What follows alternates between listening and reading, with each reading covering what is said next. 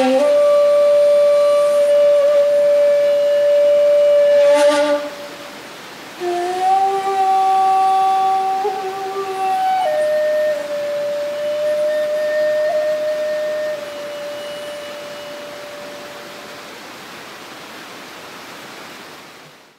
everybody, welcome back to our Introduction to Buddhism class. It is very good to see everyone. We're just taking a brief moment to make sure all the technological doohickeys and thingamajigs are working. So, all right, it looks like everything is good. So I hope everybody can hear me. I hope we're coming to your screens around the country and around the world and finding everyone safe and that you're doing really well in the midst of all of our ongoing challenges. So this evening, we're going to continue our introductory course. And we've covered, this is the third, we've covered the Four Noble Truths. So tonight, I wanted to talk a little bit about what a Buddha is and why the Buddha taught what we now know as the Buddhist teaching, sometimes referred to as Buddhism, probably more accurately described as the Buddha Dharma. So I'll talk a little bit about some of those word choices in the same way that we talked about dukkha. And as always, if you have any questions as we're going through, feel free to put those in the chat. We'll try to keep an eye on those. And also, if you have some questions or comments, feel free to chime in. So I do welcome this being more than just a one-way exchange. So I want to make sure that people are getting something out of this and that the information is understandable. So we started this series talking about dukkha. And one of the reasons I started there, it's probably one of the more misunderstood ideas in Buddhist teaching. And probably not misunderstood in Buddhist teaching. Maybe the better way to say that is in translation. So a lot of books in English or non-Asian languages often create confusion around this term. And there's a lot of reasons for that. And a lot of it, I think, goes back to how Buddhism was initially rendered in English, especially, and the people involved in rendering that. So just very briefly, a lot of the initial texts about Buddhism in English were written by British military officers who were serving in India, or those who had come over to India as part of the British occupation. And many of them brought with them very specific ideas of the Church of England and understood or translated Buddhist ideas through that lens. So you'll see a lot of early translations of the sutras. It really sounds like King James Version of the Bible. So we, to some degree, still suffer in terms of our English translations and understandings from that perspective. So it's good just to keep that in mind and to make sure that we know if we see that kind of thou shalt not type language, those are some older translations that have come down. So just to recap, I had talked about dukkha, and I think it's helpful to review as we get into our discussion tonight about what is a Buddha. So dukkha itself has many translations. Maybe I should say not so much a translation, but the word dukkha can be applied to many situations or many experiences. So there's not one single thing that is dukkha.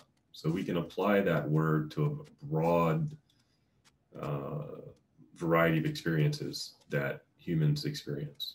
So it can be applied to pain, disappointment, stress, suffering, frustration, things not going according to plan, hassle, unease. So if you feel unease, dis-ease, dissatisfaction, anxiety, unsatisfactoriness, something not hitting the spot. So if you've had an experience and you want to have the same experience, and the successive times that you have the experience, you feel that it's not as satisfactory as the first time, that feeling. Non-reliability of people, right? So if you relied on someone, they let you down, that feeling you have falls into this category of dukkha. The non-reliability of things. So something that you count on to work, it breaks, or we probably all had our phones not work for us, and we were saying, "Can you hear me? Can you hear me?" Right. So this feeling, this frustration of when something doesn't work the way it's supposed to. The feeling of being let down, the realization of your limitations or limitations of circumstances. So you go into a certain situation with an expectation, and you find that the circumstances are different, so things don't work out.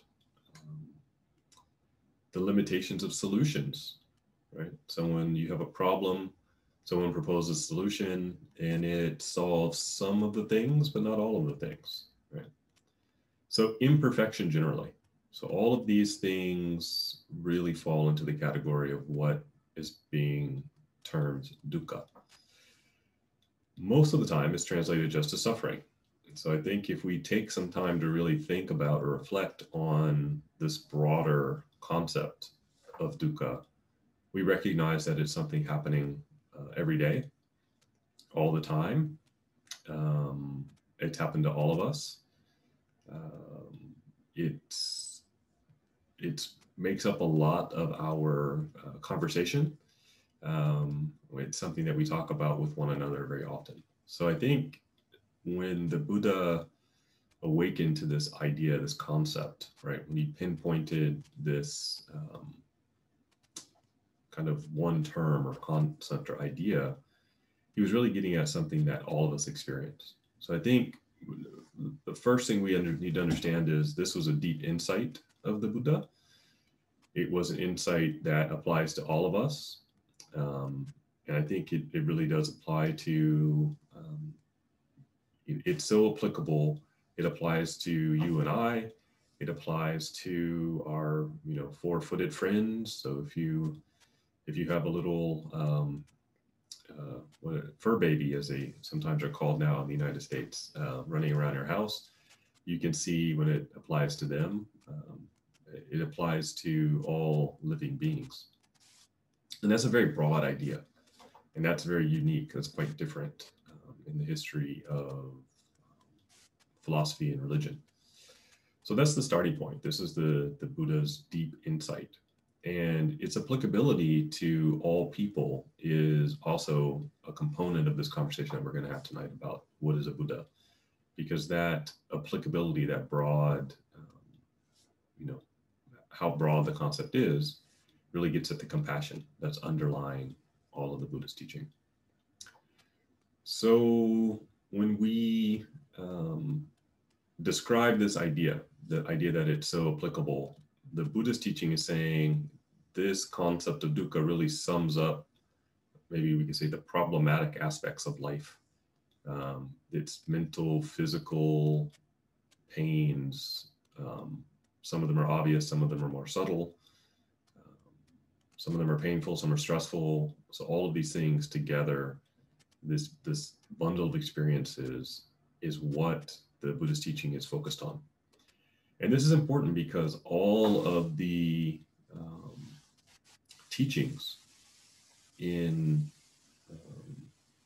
that fall within the Buddhist world relate back to these concepts. So you can kind of draw a line back to this concept and then, draw a line back out to other concepts. So of course, there's a whole host of ideas that aren't discussed within the Buddhist teaching because it isn't directly applicable to fixing the problem.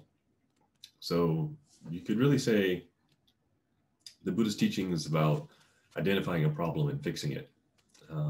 And for many of us, this problem of dukkha isn't, maybe wasn't immediately on the forefront of, what we thought religious teaching should be getting at. But I think if we think about it more deeply, let's say we ask the question, why are we here, right? As human beings, why are we alive? Why are we on Earth? I think if you back up and ask, why are we even asking that question? The reason is dukkha, right? Why would you even ask the question why you're here? There's some sense of dissatisfaction that has led you to that question. So for example, if you're in the middle of a resort, right? You're on the best vacation of your life. You've brought all of your friends, your family paid for the trip. It's free to you. Everyone's having a great time. You're sitting around and, a wonderful meal at the end of the first day. Everyone's excited about everything that you're going to do in the resort. And you say, why are we here?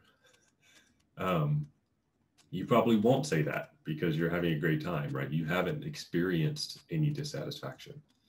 But if you say that at the moment, you may cause displeasure, you may cause bewilderment or animosity.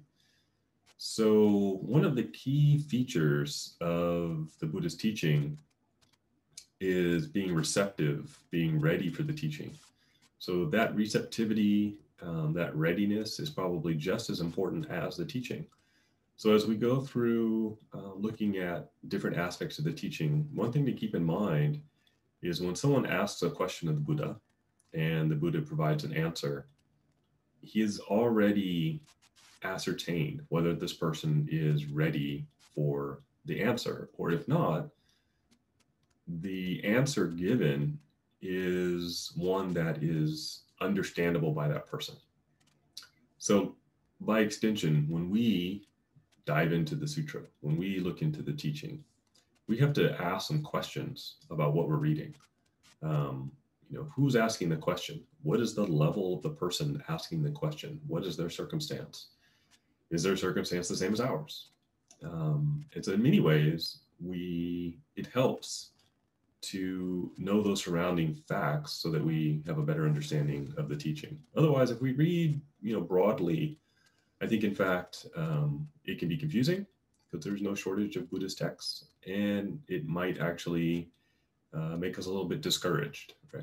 Either, we're not understanding what we're reading, or we don't think it's applicable to our current life, or a whole host of other conclusions. So again, we're limited a little bit by translation. So if you're reading text in English, you're looking for, where's the starting point? So the starting point actually is to look at those questions that were asked by lay people. So a lot of the questions in the sutras were asked by monks and nuns. So they've already kind of renounced the home life, and probably their life looks different than your life. So the starting point in that case are the Buddhist instructions on Shila, or giving, the Buddhist instructions on moral virtue, the Buddhist discussion of the pitfalls of chasing fame and fortune and pleasure alone.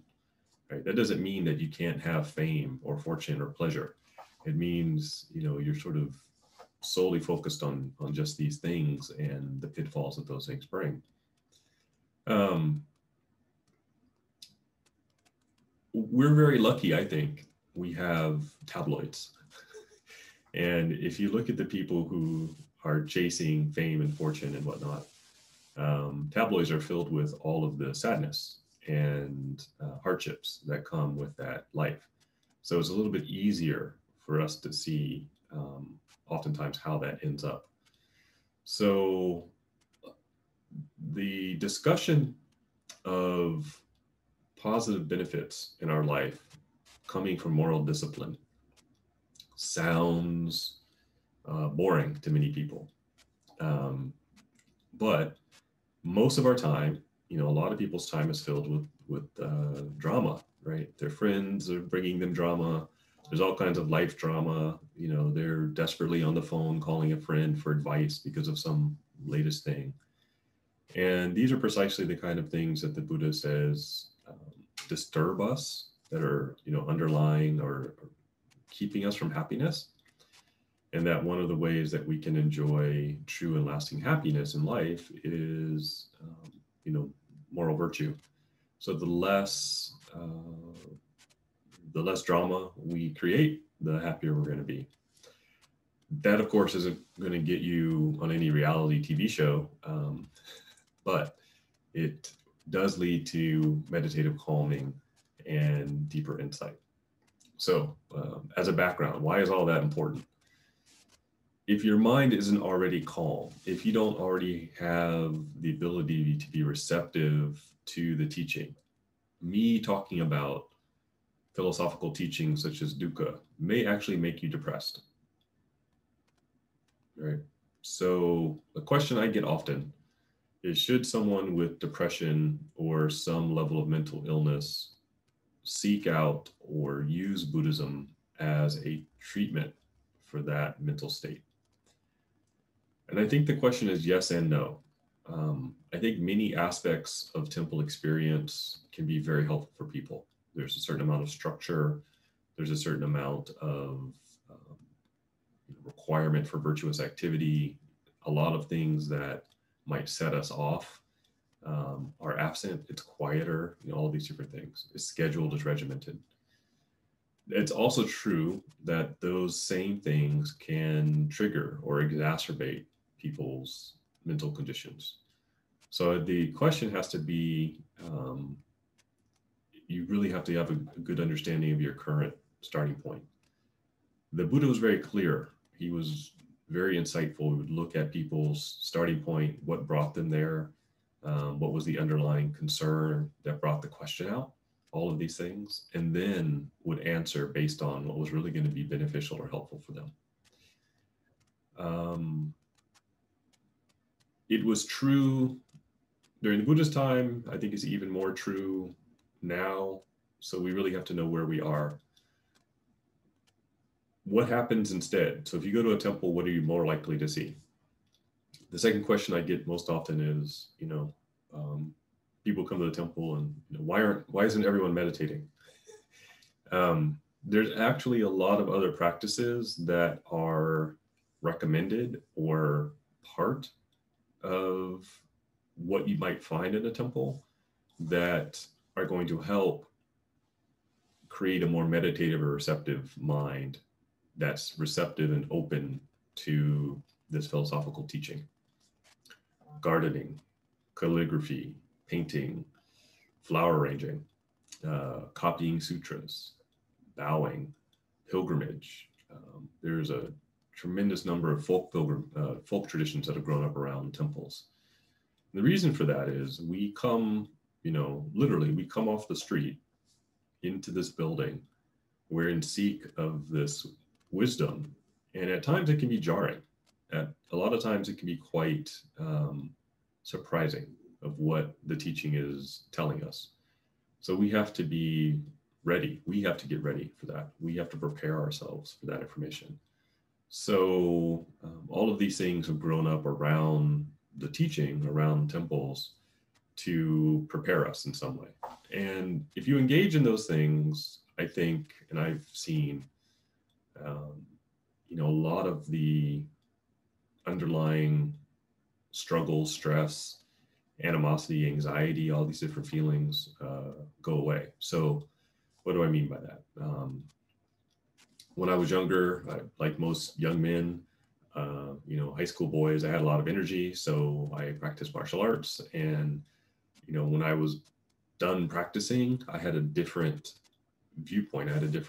My mind was more receptive to ideas. So that's when my teacher would, tell me more about the philosophical things.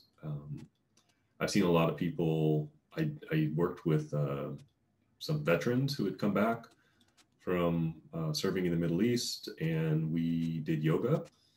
And many of them, after that, said they could finally sleep or calm down. They didn't feel like they were looking over their shoulder.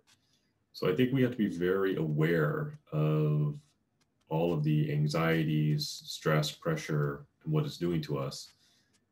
And that there might be things that we need to do before we're ready to get into this philosophical teaching. Otherwise, our minds may not be receptive. So this is always, the old Zen story, chop wood and carry water. You might be assigned to do work around the temple before you are engaging in deeper practice for this reason, is to get you ready. Okay. So now I'm going to assume that you're all ready, and we'll go a little bit into the specific topic for tonight. So the Buddha's teaching is referred to in Pali as the Dhamma, or in Sanskrit as the Dharma. And this term also refers to the basis of his teaching. So the Dharma refers not only to the book or the teaching itself, but what the teaching is getting at. And the teaching, the Dharma, is getting at the true nature of reality. And it's the true nature of reality that was understood or experienced by the Buddha. So this was a direct experience that the Buddha had, and that he's then trying to communicate to us. It's what he awoke to. It's his, it's the aha of the aha moment, right? It's the thing that you have the aha about. So it refers specifically to what he taught as a result of this insight. And what he was teaching was a path of practice that culminates in nirvana. And so it's important to realize that this is a path and is leading to something. It's not just a bunch of things for you to do. It's trying to guide you. It's trying to, in many ways, it's like a very detailed roadmap. It's going to describe all the wayside attractions and everything you might encounter along the way. Not all of that will be relevant to you. So it is incumbent upon us to determine where's our starting point and how we get onto the path, and then recognize the obstacles and how to avoid them. So sometimes this word Dharma is written with a capital letter D. And when you see that in the capital letter D, Dharma, it's referring to, this greater truth of how the Buddha sees things. You may also see it written with a lowercase d. So these are, if you're reading it in translation, the lowercase d Dharma distinguishes sort of the basic pattern of things that we encounter, that we experience. So you might say the Dharma of, American life, or the Dharma of, university life, or the Dharma of studying and passing the SAT so you can get to college. There's a whole world of things and rules that exist in that lowercase d Dharma, right? These are all the way things exist. So as living beings, we need to know both. We need to clearly understand what's going on with us now. We need to also clearly understand eventually what it is the Buddha was teaching. So the Buddha will often, the sutras, refer to both of these things. And for our purposes, they're distinguished in translation by capital letter and lowercase letter. So why do I say that? The Buddha Dharma, the Buddha's teaching, starts off with the Four Noble Truths. And we reviewed those in the first two classes, but the Buddha's spiritual insight into what aspects of life sort of explain or exemplify or highlight dukkha, right? And I talked again at the beginning, all the things that fall into this basket of understanding that is dukkha. Then what are the causes of dukkha, right? What leads to these feelings? And then the Buddha saying there truly is a way to end this experience, this unpleasurable experience. And then he goes forward to set out the path for explaining that. So tonight we're going to talk about what is a Buddha, because this is the path you're trying to get to. And it's helpful to talk about what the goal is so you know whether or not you want to get on the path. Makes sense, right? Someone tells you we're going to go to an amusement park. You want to know what rides there are and you know what kind of food they have before you decide to drive there. So what is it that gets you, you know, what is it to be a Buddha? This is also going to be something that transcends our experience. So we have to often describe it in terms of what it is not. So it is different from what we experience. So we have to often explain it in terms that are quite different. It's not something that we experience on a day-to-day basis. So I guess to start with the etymology of the word Buddha is a title. Sometimes in Sanskrit it's referred to as a bujati, meaning someone who is awakened, fully awakened, a wise or learned person sometimes. Someone who has achieved the perfect knowledge of the truth and through that knowledge liberated from existence before. So everything that came before in their lives, everything that came before their experience in their past life, they have sort of kind of made a fresh start. There's a clean break at that point. Specifically, the word Buddha is referring to Shakyamuni, the sage of the Sakya clan who lived in India, you know, whose father and mother were king and queen, and who died roughly at the age of 80 after teaching for over 40 years, you know, and being an ascetic. So the question is, if a Buddha is someone who's awakened, what are they awakened to? And the short answer is they're awakened to the true nature of reality. But again, here's one of those difficulties when we don't know what the true nature of reality is. It's not something that we can see. So what is it that they are awakened to? So we do have an answer. This answer, I think, is helpful. And it comes from the Nikayas, so the earliest writings, the earliest records of what the Buddha taught. It says, whether the Buddhas arise in the world or not, there persists the law, that stable principle of the Dhamma, that fixed nature of the Dhamma. All conditioned things are impermanent. A Buddha awakens to this and realizes it, and then he explains it and teaches it. All things are not self. So this passage is really important because Buddhism is very unique, because it says that the founder of this path achieved enlightenment. And then he taught the path by which you can also achieve enlightenment. So you can become equal. It's the great democratic religious path, right? The insight of the founder is as equally open to you and I as it was to him. There's nothing that distinguishes him fundamentally from us. He's just gone further. So I often say this is like a university. You can take any classes you want. Your progress is dependent on your study. You can achieve a PhD and become president of the university in the same way as the president of the university did. So this is a very unique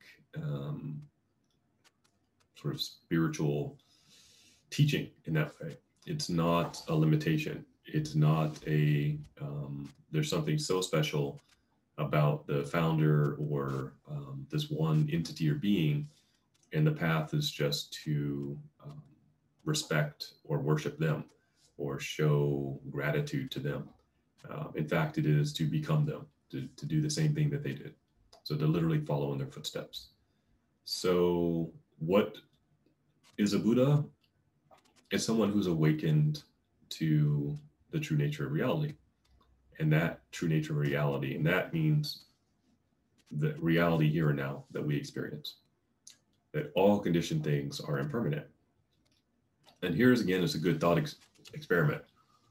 Can we find something that is not, can we find something that's permanent? Is there anything in our world that is lasts forever, never breaks, never changes, and is forever existent? And it's helpful to actually give that thought, because many things that we think have always been there, will always be there, actually won't always be there. And here's another piece where it's helpful, again, as I said, for the mind to be calm and receptive to this idea. So this is not, this can be a difficult concept. Loss, grief, change are all things that cause us stress, are all things that make us sad. You know, no one wakes up in the morning and goes outside and says, "Oh, great, it's so good, my car fell apart overnight," or "Now it's broken." These are generally stressors. So talking about them requires us to be in a certain frame of mind, to have a certain amount of readiness. But this is what the Buddha awakens to. It's also important here in the Nikayas, it says, whether Buddhas arise in the world or not, there persists that law. So this is not something the Buddha invented. It's something he recognized. It's something he awoken to. It's like, oh, this is actually the way things are. Ah, this is it. And so whether, you know, it was the Buddha Shakyamuni, or, you know, it'll be the next Buddha, it's something that is persistent. We could say it's a natural law of the universe.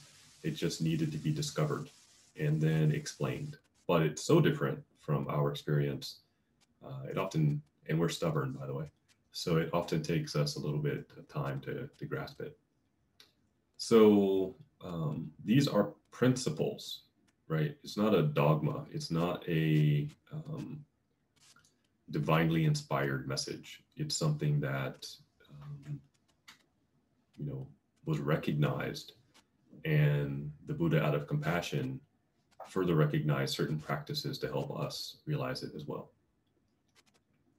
So it's a set of practices to develop understanding, understanding of suffering, how to overcome that suffering so that we have happiness, and how we develop happiness, right? And how we build our happiness so that we avoid imposing suffering on others. And by extension, then we impart happiness to others. So if we maybe, again, if it's up to Buddhists, we would sell or advertise Buddhism this way. Right? It's a path to happiness. It's a path to giving happiness to others. It's just that most of the things that we think will bring us happiness, the Buddha said, actually we're incorrect about. And I think the situation today is more difficult than it was in the past. So here's my example. I can't see most of you, but you know, psychologically raise your hand if this is true. You probably heard a commercial today. I'm just going to guess, either on TV, radio, billboard, you know, on the side of a bus. You saw some advertisement. The advertisement may actually be inside your own home. It might be on your desk in front of you, you know, some packaging that something was delivered in may have another advertisement. So all of these advertisements are promising to make some part of your life better, easier, more pleasurable, or some product is being told to you that this one is better than the old one, right? All the ones that came before were not as good as this one, and therefore you need it.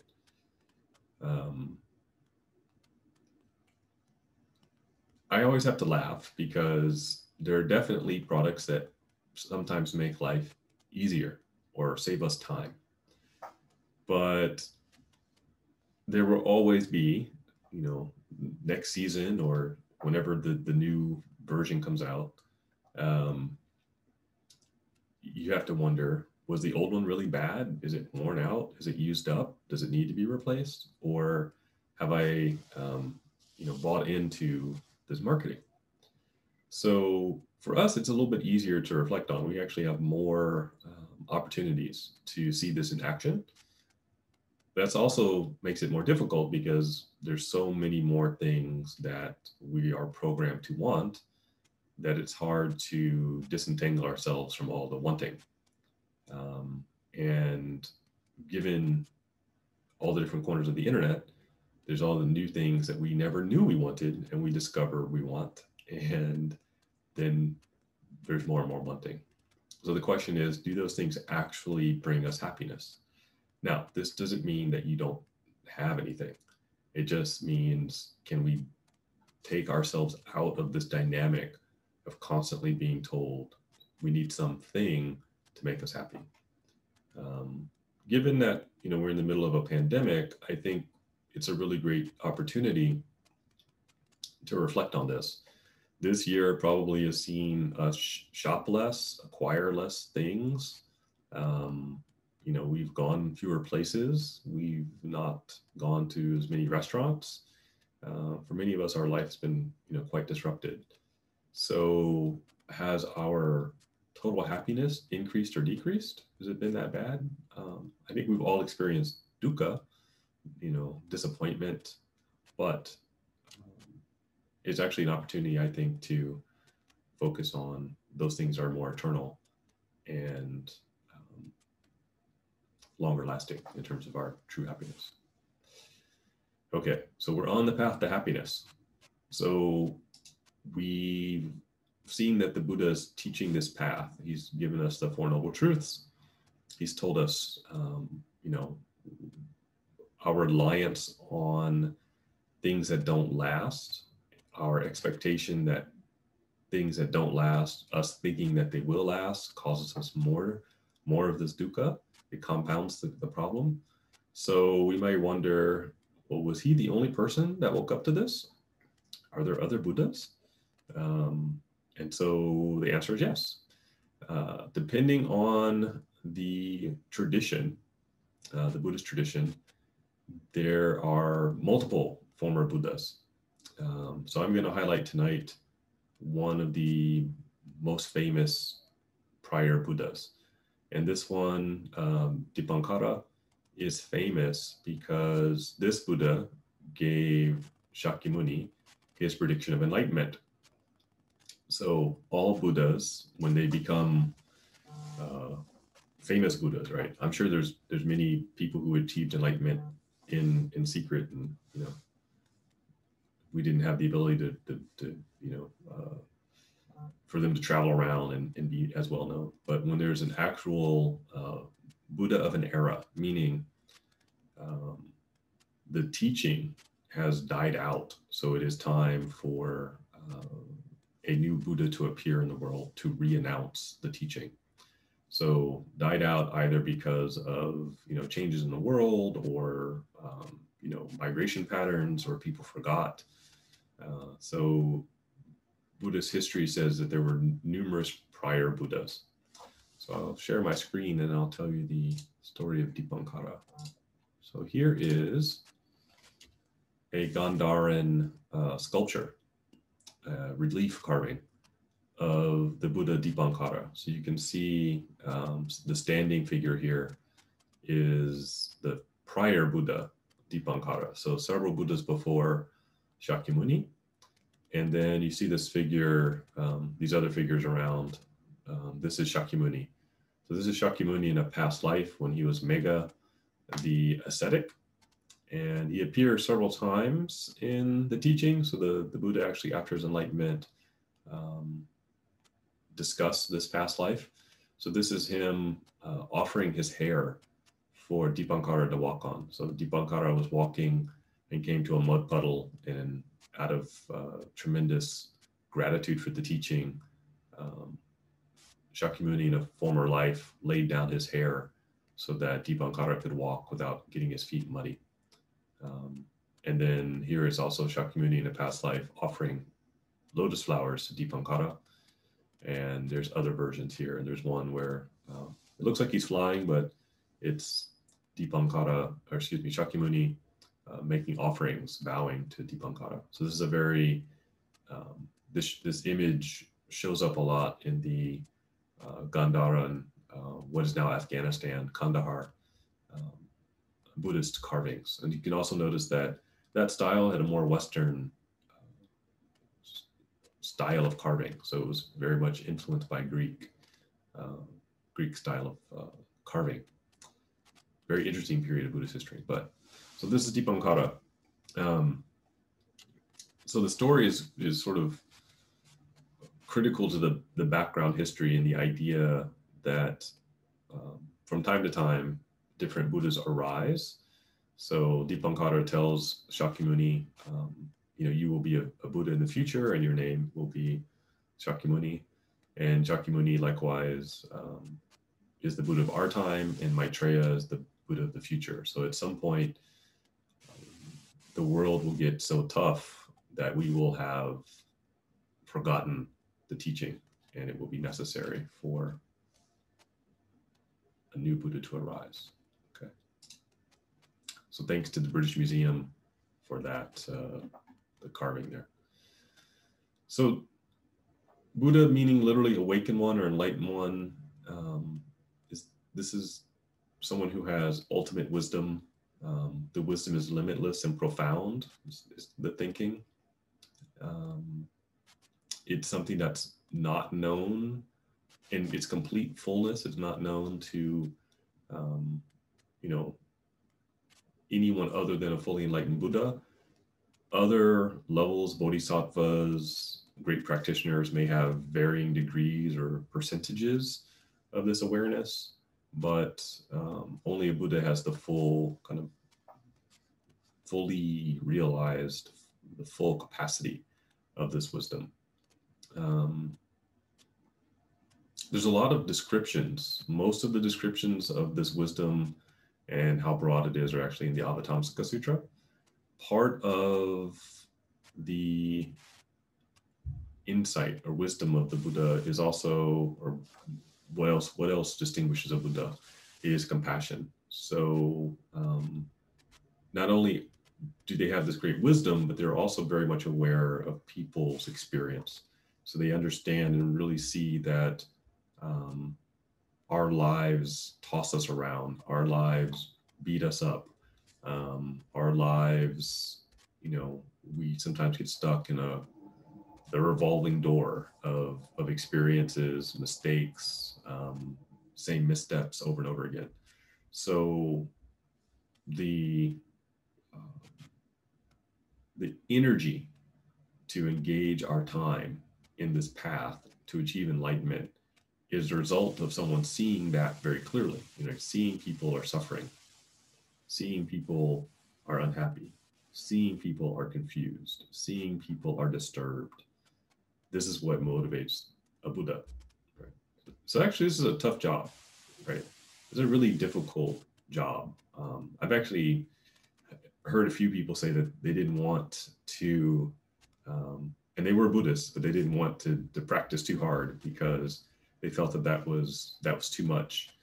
And initially, I was sort of confused by that. I was like, well, it's what we're supposed to do. It's a very laudable goal to be so compassionate. And then I realized that it was just true honesty, right? They're truly, really honest about how they felt. And I think that feeling was based on having really seen suffering, having really seen difficult situations for people, and recognizing that at that moment, at least, they didn't feel they had the capacity to take on that much. So I think that was actually a really helpful insight for them. Seeing that situation, then also you give rise to wanting to rescue people, right? You really want to work for the benefit of others. And so seeing the situation, you put all your energy into this path. So this is what it's like to be a Buddha. So in the Avatamsaka Sutra, it says, the Buddha toiled through eons for the sake of living beings, cultivating limitless oceanic great compassion. In order to comply with living beings, he enters birth and death, transforming the multitudes everywhere and causing them to be pure. So in the picture I showed you of Dipankara, the ascetic Mega says, at that point, I've seen the Buddha, I'm going to give all of my energy into practicing so that I too can save people in this way. So through many, many lifetimes and tremendous amounts of cultivation, Mega becomes the Buddha of our time, right? All through seeing people's difficulties. So the compassion is one, the wisdom is the other. And the Buddha's wisdom is said to be different than the wisdom that we have, or even the wisdom that the gods have. And that's because it is unwavering. It isn't, maybe I could say, it's not conditioned by desire. There's no power trip about this wisdom. It also allows a Buddha to see deep into people's hearts and their minds and understand why they're in the situation they're in. So sometimes the Buddha is referred to as, the great physician. So his wisdom and compassion are really focused on helping you restore yourself to your originally true enlightened self. So this goes beyond self-help. This is going into something much deeper. So there's a very keen insight into the needs of people and their capacity, and being able to tailor their speech, their teaching to exactly what the person needs.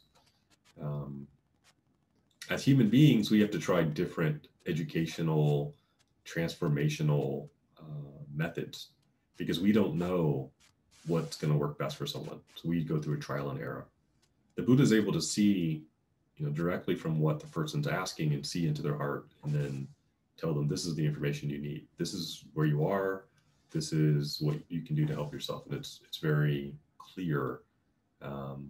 They're able to speak in a way that's very gentle, mild, in a way that, people can that really speaks to their heart. So I think from time to time, we might see these attributes in individuals. We may have a time where someone said something and it really spoke to us. We may even say that, right? That really spoke to me. That really changed me. Those words really resonate with me. The Buddha speaks this way all the time. That is, I think, a true gift. And then the Buddha has certain spiritual powers. So those are actually enumerated. There's a list of 10 specific abilities. And I think if we go through those abilities, it might give us a little bit of insight into what a Buddha is. So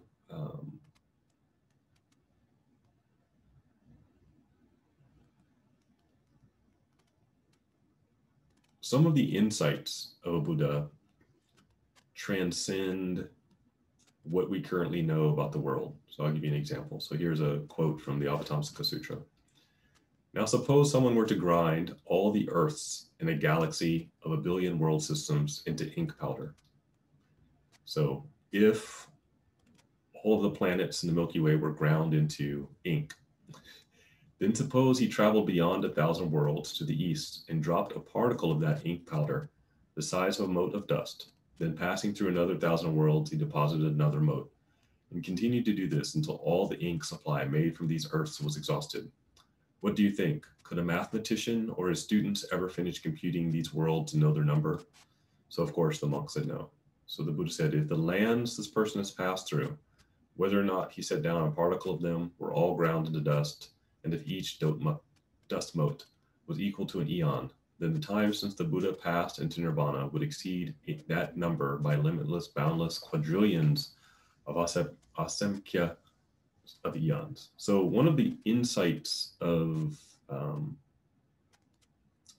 a Buddha is into all of their past lives, complete recall of all past lives. And that also gives you an idea of how they conceive of time.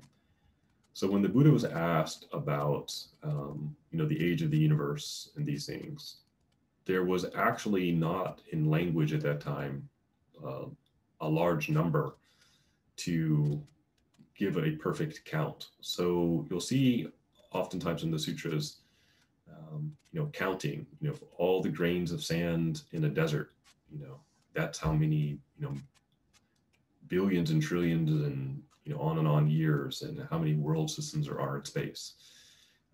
At the time, this must have sounded quite fantastical. Thanks to modern scientific, research and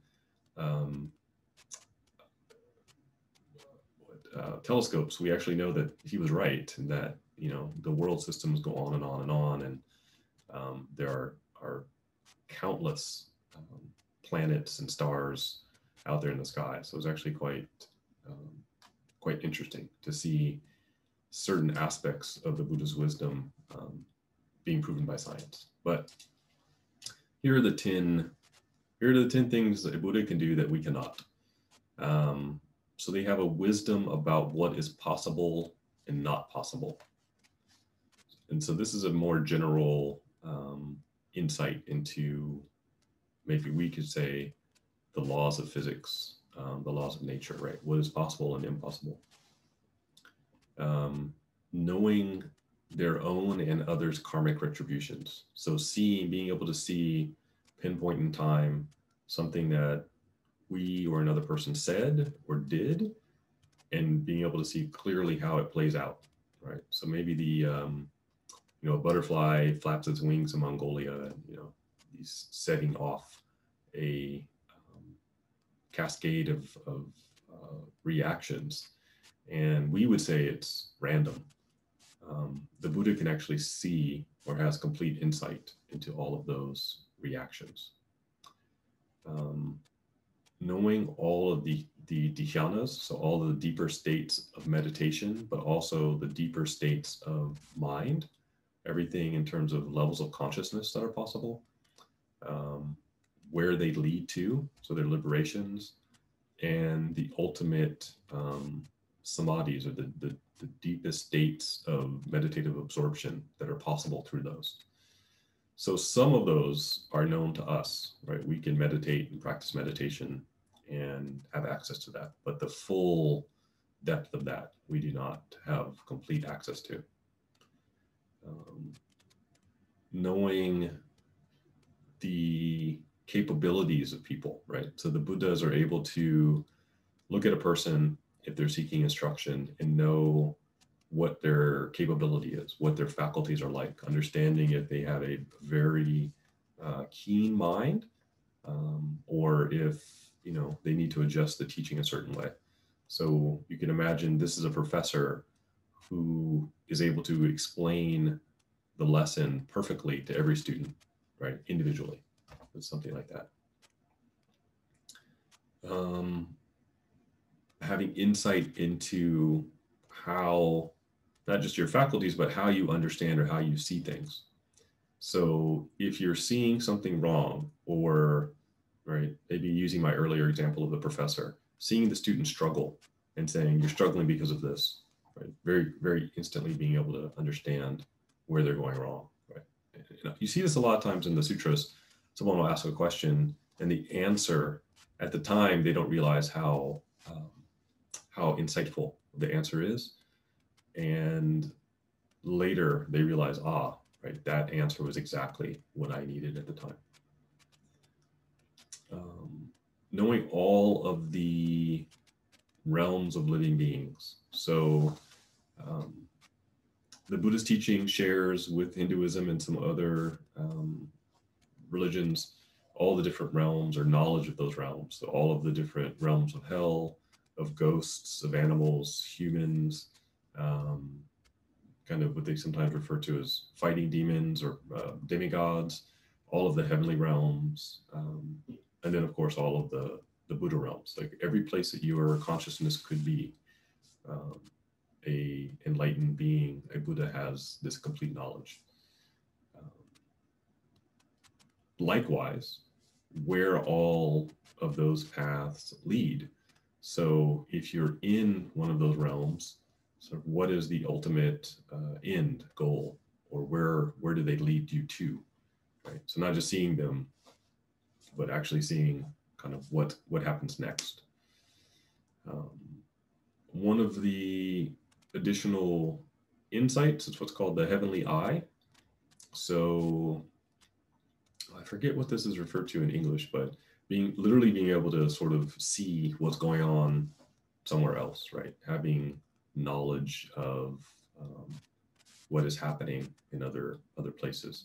So this is something that is shared with the gods. So obviously you see this in religious texts and mythology from around the world.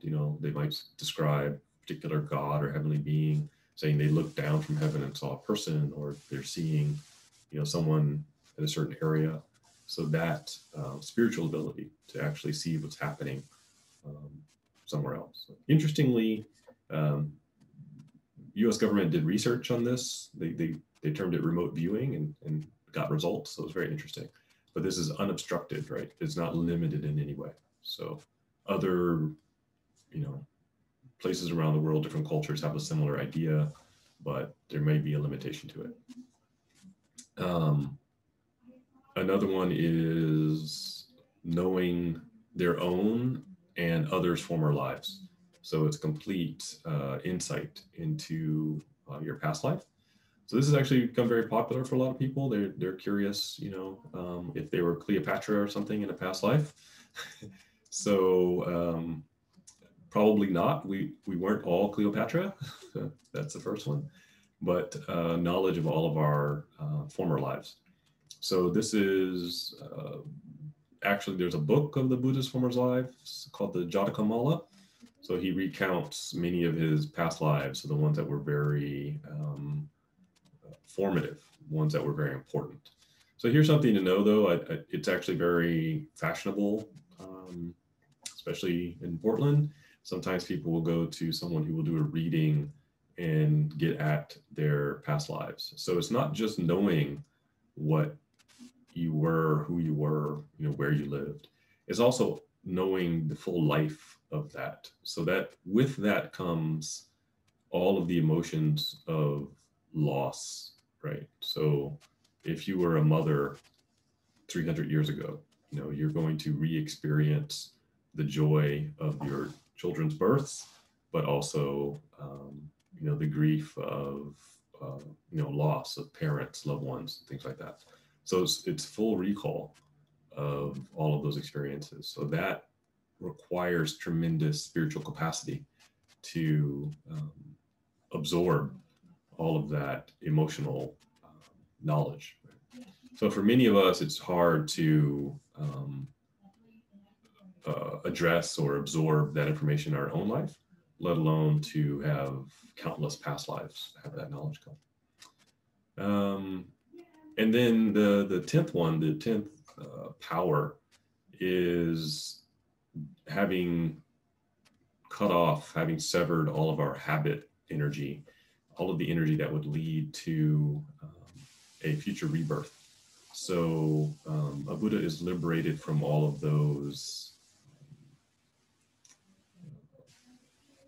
limitations, but also is free to see through the behavior that would lead to creating more of those, right? So we don't see those things very clearly. So people often ask, is Buddhism a philosophy or a religion? So it is a religion. It is a religion because it meets the definition. It provides us with some answer to the ultimate nature of reality, and how that applies to human beings. It addresses the questions of ultimate good and the ultimate good of human life, the ultimate path for humanity and lays out a path for achieving that goal. So that's what differentiates it from a philosophy. A lot of philosophies don't have a path or are not focused on achieving an ultimate good for humanity. They may attempt to explain humans' path or place in the world, but it doesn't necessarily lay out a path to follow. So what's different though, Buddhism does not have a creator God. That's not to say that there is not a God or that nothing was created. It's that a creator God is not the focus of the Buddhist teaching. Buddhist teaching does not deny that the gods exist or that there are heavenly realms. Quite the opposite. There are different parts of the sutras that actually involve the gods engaging the Buddha in conversation, or different disciples of the Buddha traveling to the heavens and teaching the gods there. So it's just that that is not the core purpose. So venerating the gods is not the core mission of the Buddhist teaching. That said, you will sometimes see gods venerated in Buddhist temples. That would probably be a good topic for another class. So the Buddhist teaching has a philosophical flavor, but it does retain also a practical application. So that meets the definition of religion. Okay. Well, I've been talking for far too long, so let me ask if there are any questions.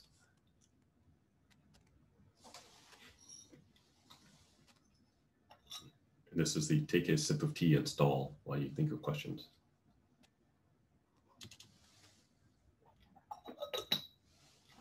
I have a question, Sensei. Yes. So you mentioned how there is another, like a grief processing that happens when you become aware of former lives. Yes.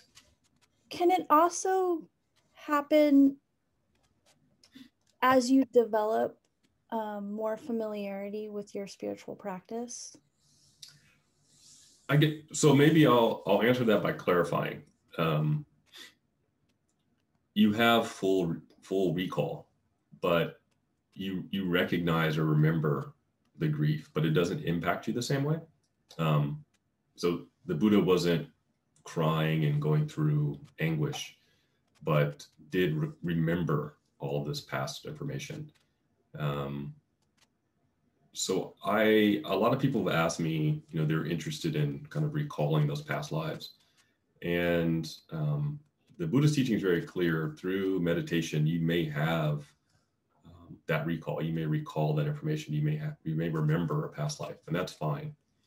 But to do so prematurely may not be advisable, because you may be overwhelmed with the information right now. So if it comes about naturally, that's fine. So many people report that information. Other people do not report that information. Whether you have the experience or not is not important. It's not a goal of our practice right now. It is part of the final enlightenment experience. So as the Buddha sat under the Bodhi tree and achieved enlightenment, that was part of what we could say, the wisdom that gets downloaded as a side effect of attaining enlightenment. So it does happen. I think for many of us now, it can be, I have talked to people who've gone through and tried to go to someone who will help them recall that information, and some have very strong emotional responses. So we would say let it happen naturally, but I would say that doing so prematurely could overwhelm us. So.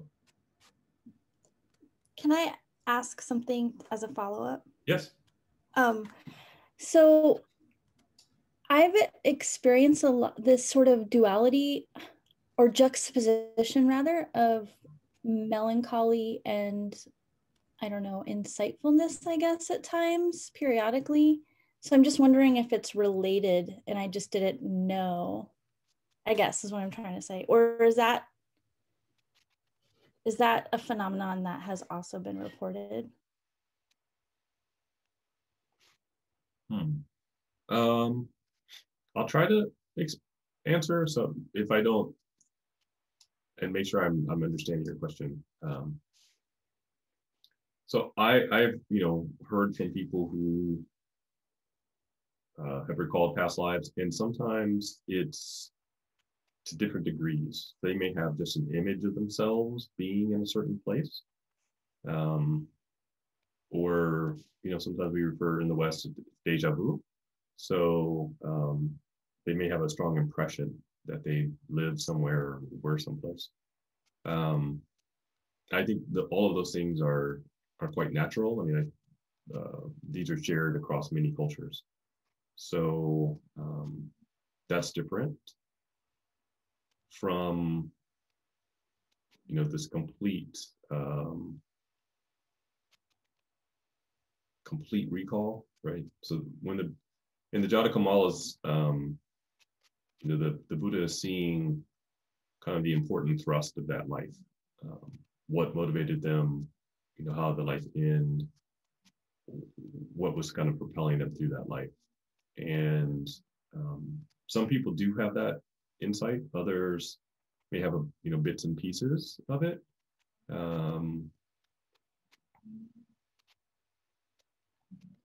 Does that kind of answer, or am I? It's helpful. Okay. But I've also talked to other people who've gone to psychics or past life regression kind of thing, and some have felt that it was helpful. Others have not, and have had negative experiences. In fact, the temple I studied at on Koyasan was would get a lot of referrals from a psychic in Tokyo, and part of that referral was people who had gone. It's kind of out there, but they would go to some sort of past life regression and have a bad experience, and so they needed fixing. So they would refer them to the temple. So I would say, allowing it to unfold naturally is better than trying to force the experience. So if that's of any use.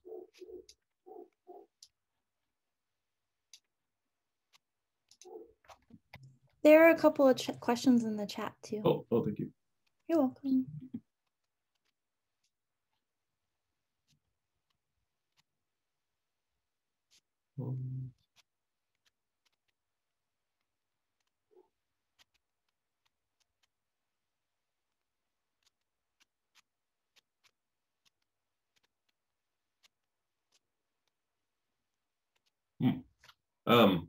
Well, I'll start with the last one. Can arhats recall past lives?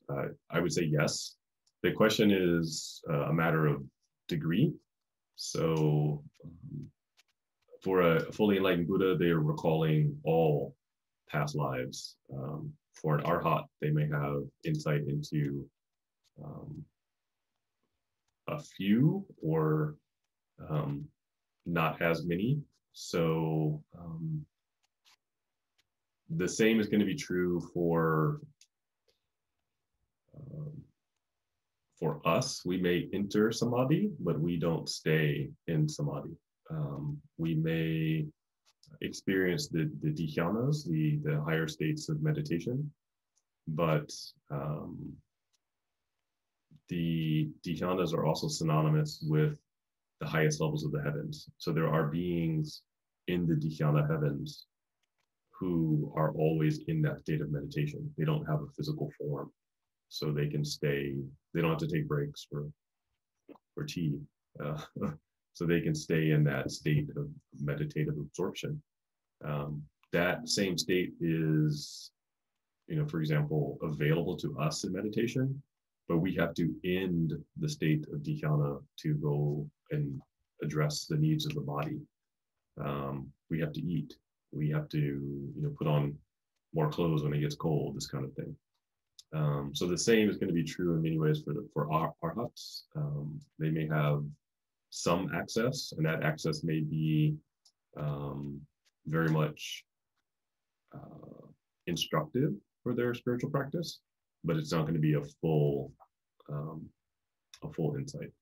So the other question is about the other stages along the path, like the Pratyeka Buddha. The Pratyeka Buddha is, there's different ways of explaining this concept.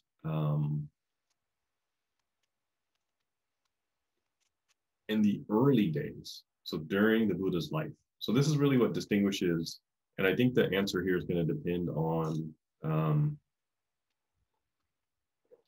excuse me, the answer would depend on what era of literature you're reading and what school of Buddhism you are studying. So I'll try to give a brief answer here, but during the Buddha's time, the Pratyeka Buddha, or someone who practiced on their own, would often hear the Buddha's teaching. They already had the good roots and had practiced from multiple lifetimes. And they were able to go and meditate and gain insight into the teaching, right? So they didn't need very much help. They didn't need a lot of practice. They may have only been weeks away, right? Hearing the Buddha speak, that's the thing I'm doing wrong. And then they got it. So numerous monks attained enlightenment during the Buddha's lifetime. They had those good roots to be born during that time. The same is true, in the years just after the Buddha's passing. So many people had heard the Buddha talk, and it was just a matter of weeks or months or a few years for them to practice, and they achieved enlightenment. So they all had, kind of like Megha and Dipankara, they all had the roots to come together at that time to practice. Later on, you see, Buddhist teachers saying that's probably not the right way for people of later ages to practice, because in fact we need more supports, we need more help. Our preparation, our roots aren't quite as good. So, for example, in the Mahayana, we discourage this practicing on one's own because we're not developing compassion. So in the Mahayana, the development of compassion is sort of synonymous with the Buddhist path. So this would differentiate many of these sort of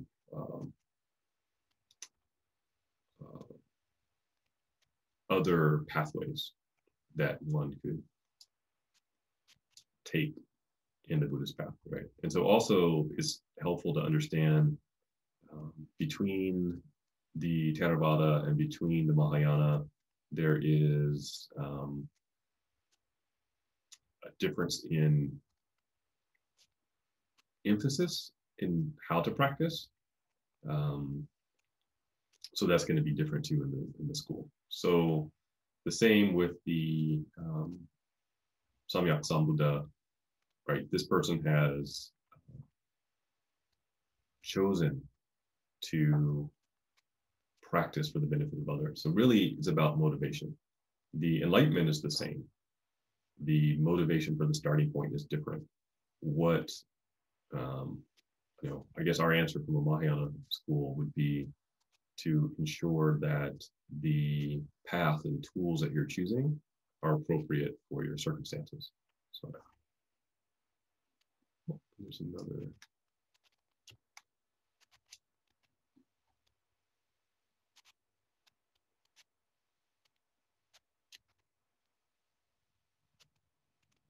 Oh, yes.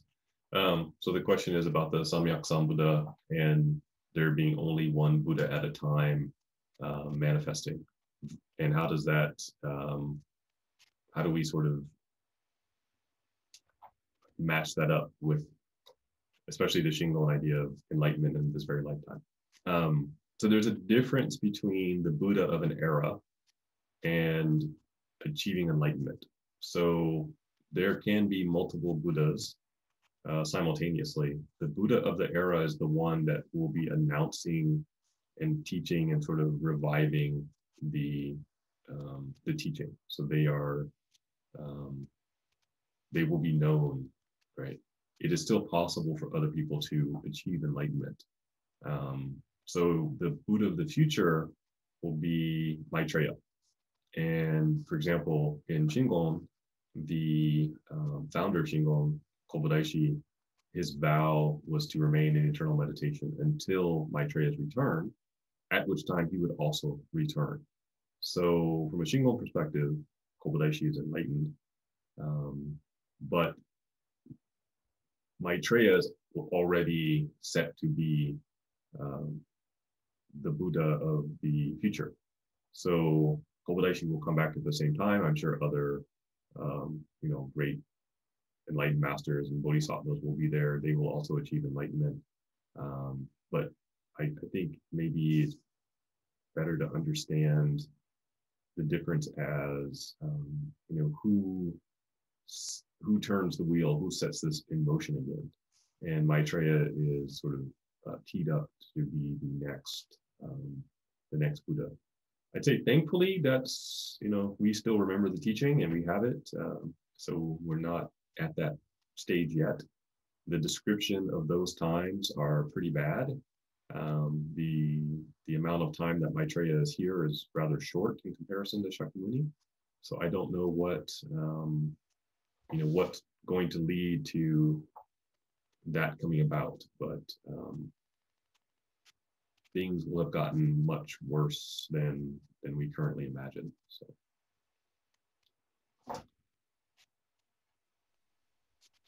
So we can still achieve enlightenment. The Buddhist teaching is still available. So Maitreya comes after it has completely died out and kind of brings it back. So that's the difference. Hopefully, those are really good questions. They're all sort of whole class topics. So I apologize for glossing them, but hopefully that's helpful. Is there any Since other? I have a question. Yes. About the Maitreya Buddha you were just talking about. Yes. Is it just going to be self-evident when the Buddha arrives, or is there a who's authorized to announce that Buddha has arrived? Does that make sense? Oh yes. There'll be angels with horns. No. Oh, okay. So if I recall, the sutras describe that, I think it's only a matter of days that Maitreya will be here. The Buddhist teaching will have completely died out. I don't remember the full description in the sutra. I would actually have to go back and read that portion. I haven't read that in a long time. But it sounds like, whatever earth is present is in pretty tough shape. So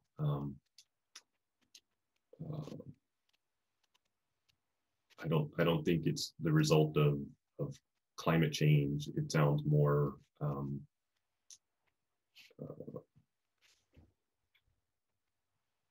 dire of a situation. Maybe the sun is dying out or something along those lines. So it's pretty difficult.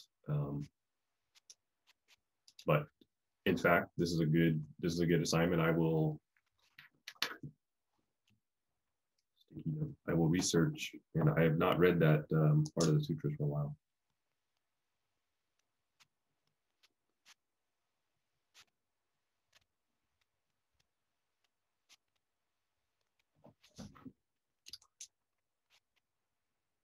Another question. How do we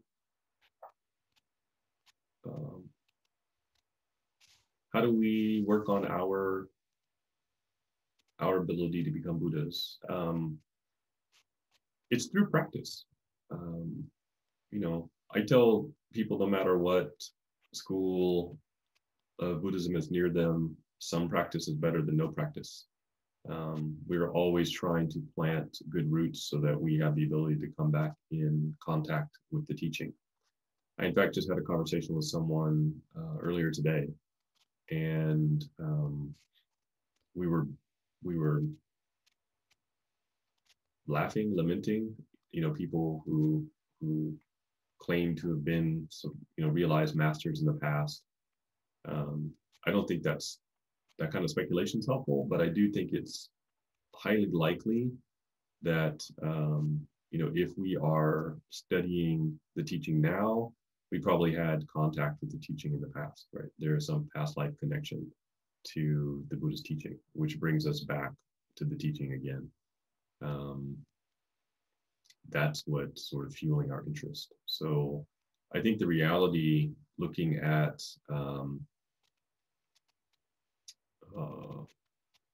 Dipankara's life and the former, Shakyamuni before he was the Buddha, is, this thing is difficult to achieve.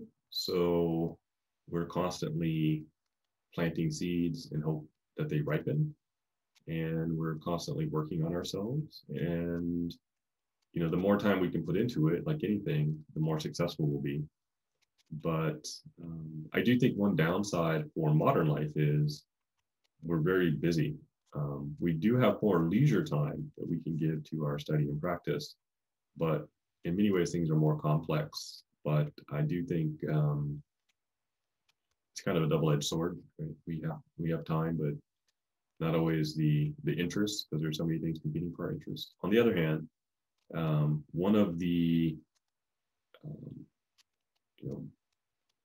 benefits of something like mantra practice is it's a little bit more accessible, right? You can recite the mantra, and you're planting the seed, more deeply.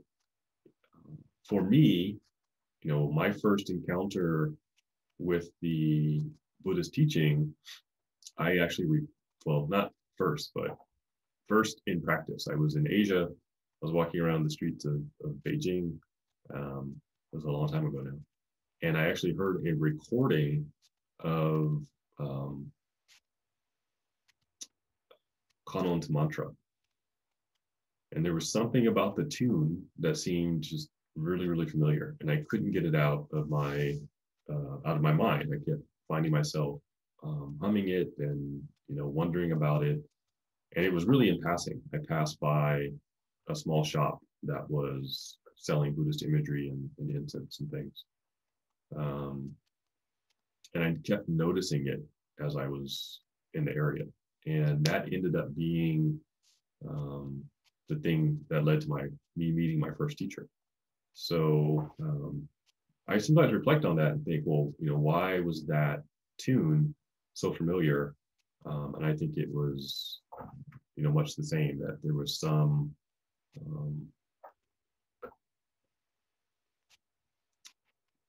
connection, right? There was some seed that was planted, and the conditions were right for it to sprout at that time versus maybe not before.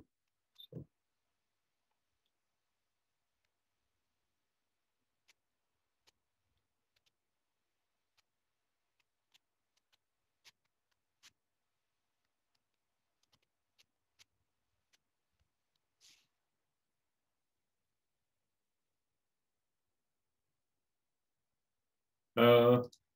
How do you find the time to practice?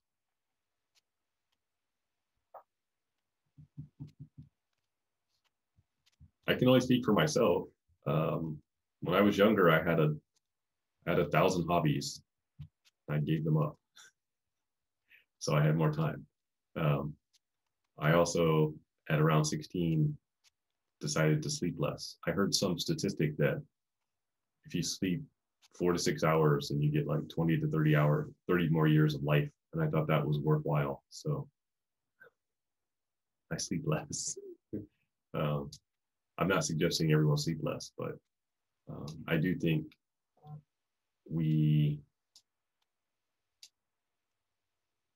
can look at how we spend our time and decide if it's a good use of time or not. So, but again, that's that really has to match your life and everything that you might need to accomplish. And certain things need doing, we might still need to do them. So I'm not suggesting you ignore your responsibilities, but we might have to look at what our responsibilities are, what our goals and priorities are, and change. Of course, this is, even during the Buddhist time, maximizing our time and efficiency was part of ordination. So those who are able to give, 100% of their life to it are able to spend more time. That doesn't mean that they're necessarily going to be more successful, but again, any practice is better than no practice. So. And yes, one of the comments is even practicing good deeds. Yes, you'd be surprised how much change comes as a result of practicing kindness rigorously on a regular basis, practicing giving. Even for me, I practiced, and then I became assistant minister of the temple, and I was not practicing for myself. I was constantly giving to the members, being on call, literally phone on 24 hours for people to call, and called out to hospitals. And my perception or idea of practice changed because it wasn't, just me doing meditation. I was doing prayers and practice on behalf of other people. That really changed my practice, my outlook. So the idea of giving, the idea of generosity really evolved my understanding of it.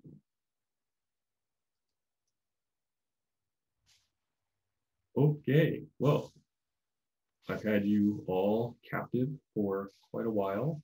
I want to thank everyone for joining us this evening. We will have, this was the third class, we will have the fourth coming up in 2 weeks. So if you have ideas or specific questions you'd like us to see us review, I'm happy.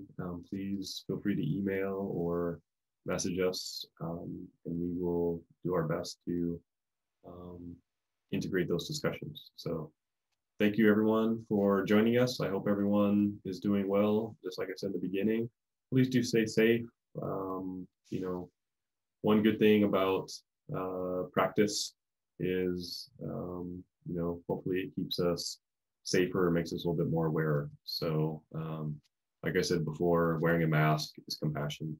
Washing our hands and cleaning is compassion, right? So we can stay safe and follow the guidelines and make it into spiritual practice also. So thank you, everybody. Your presence here makes this possible, and I hope to see you all again very soon. So have a good night.